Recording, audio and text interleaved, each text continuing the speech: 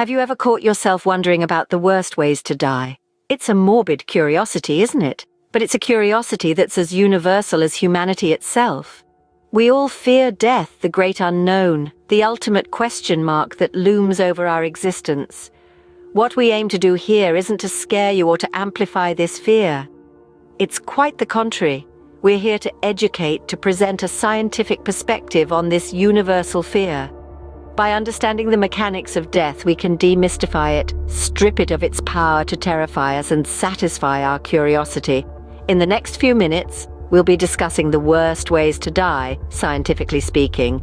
We'll explore the processes, the biology, and the experiences associated with these dreadful ends. This is not to shock or horrify, but to inform and educate. Now let's dive into the countdown of the worst ways to meet your end. At number 5, we have drowning, a dreadful experience where the body is submerged in water, unable to access the life-giving air it desperately needs. The process is terrifying, and the body's reaction is equally distressing. Initially, there's a fight for survival, an instinctual struggle to break surface and breathe. But as the oxygen supply dwindles, panic sets in. The body's natural reflex is to gasp for air, but instead it inhales water, filling the lungs and leading to a sense of suffocation. The heart rate spikes, adrenaline floods the system, and the final stages of drowning begin. The body weakens, vision narrows, and eventually consciousness is lost.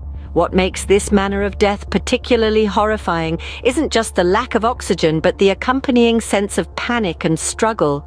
It's a fight against nature, against one's own instincts, and sadly, it's a battle that can't be won. So, the next time you're swimming, remember to always prioritize safety. At number 4, we have asphyxiation. Asphyxiation, or the lack of oxygen, is a chilling way to die. When the body doesn't receive enough oxygen, vital organs start to fail. The brain, being the most oxygen-dependent organ, suffers the most. Within a short span of about 3 to 5 minutes, the brain begins to shut down, leading to unconsciousness. The process, however, is far from peaceful. As the body fights for oxygen, it enters a state of distress. The heart races, trying to pump more oxygen. The lungs gasp for air, and panic sets in. It's a fight-or-flight response, but with nowhere to run, nowhere to hide. The struggle, the fear, the desperation. It's a harrowing experience. This is why asphyxiation is such a horrifying way to meet one's end. It's not just the physical agony, but also the mental torment that makes it so dreadful. Now, remember to always be aware of your surroundings and avoid tight, enclosed spaces. At number 3, we have death by burning. Imagine, if you will, the human skin, a remarkable organ covered in millions of pain receptors. These receptors are designed to warn us of danger, a sharp object, extreme cold, and in this case, intense heat. When exposed to such heat, these receptors send signals of severe pain to our brain, making the experience of burning alive excruciating. But the physical pain is just the tip of the iceberg. There's also the psychological trauma. As the body burns, the mind is acutely aware of what's happening. It's like being trapped in a nightmare, but you're wide awake.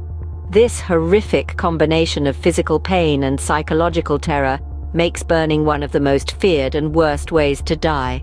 However, it's important to remember that safety measures and precautions around fire can save us from such a dreadful fate.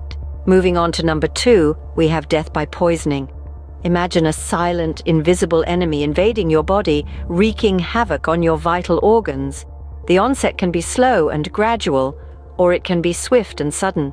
The poison might cause intense stomach cramps, vomiting, diarrhea, or even seizures.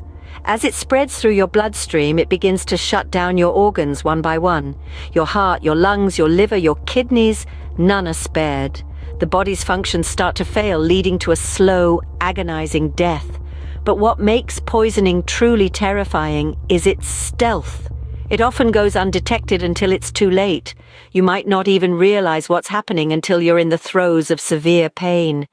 It's a reminder that we must always be cautious about what we consume and where it comes from. After all, the difference between a remedy and a poison is often nothing more than dosage. At number 3, we have death by burning. This is not simply about physical torment, but a terrifying dance of the psyche as the victim endures an extended torment. a continuous barrage of pain that can prolong for hours, days, or even weeks. The body is shockingly robust, but the mind, not so much. This method is not merely about causing physical injury, it's about demolishing a person psychologically, gnawing at their sanity until there's nothing left but a void shell. The terror and the horror that swell with every passing moment can be as dreadful as the physical suffering itself. It's a sustained agony that culminates in a gruesome death, categorizing it as one of the most petrifying ways to die. However, let's not forget, the essence of humanity is in kindness and compassion. We must strive to shield each other from such terrible fates and preserve the dignity of life at all times. Coming in at number 2, we delve into the unnerving scenario of death by torture. As we proceed through this exploration of the darkest corners of human fear, we trust that this journey has been both enlightening and thought-provoking for you. We encourage you to leave your thoughts and insights in the comment section below. Were any of these scenarios particularly resonant for you? Or perhaps you've pondered other dreadful ways to die that we didn't into? If this video has piqued your interest, has been interactive, or even just cryptically fascinating, please make sure to press the like button. Your backing allows us to deliver more such content to you. And if you haven't yet, consider subscribing to our channel for additional delves into the human mind, the world we reside in, and the unknown parts beyond. We thank you for accompanying us on this grim journey. Stay out there and remember, knowledge equips you with power, is an instinctual reaction, but comprehending our fears can arm us with better tools to understand our surroundings and safeguard ourselves and our loved ones. Until our next encounter, take care.